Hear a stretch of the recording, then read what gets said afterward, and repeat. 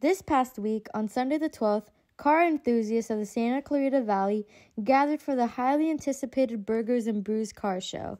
From shiny lowriders to trucks with lots of character, this year's event featured a dazzling display of horsepower and elegance. At the event, held in front of Valencia's Fun Burger restaurant, attendees got a good taste of cool cars and a sizzling burger. Along with these timeless cars, attendees were also able to enjoy a wide array of booths that celebrated car culture. This show was not just about showing off the best car, it gave community members the opportunity to connect with those who share the same love for these machines.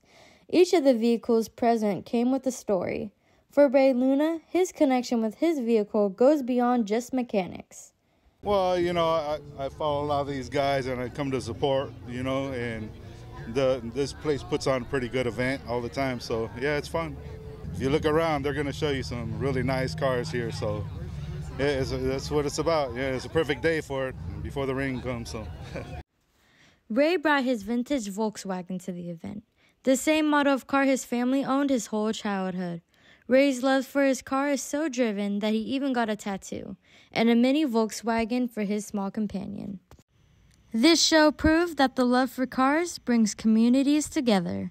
For Canyons News, I'm Julianne Lena.